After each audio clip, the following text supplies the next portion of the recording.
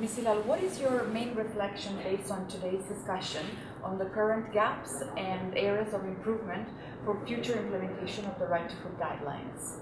Thank you very much asking me this question. Actually, it was a very important meeting for me because this was the first official meeting that I attended, and it was very valuable conversation or interaction, what you can call that, how the governments and the civil society organizations look at the issue. Basically, the positive view that they always talk about, the glass half full, half empty, and some representatives looked at the empty way, some representatives look at the full way. But the most important thing, it's an ongoing process.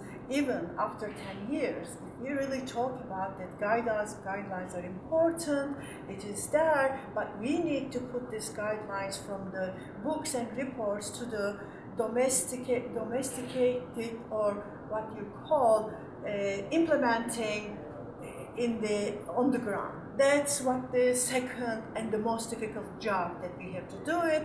For this, we need a civil society, we need the governments, we need the local people, and all UN agencies that look at from the different perspective, how we're gonna make real for real people and for real problems on the ground to deal with the right to food and eradicating poverty, also including the social structures and social policies in this very important area.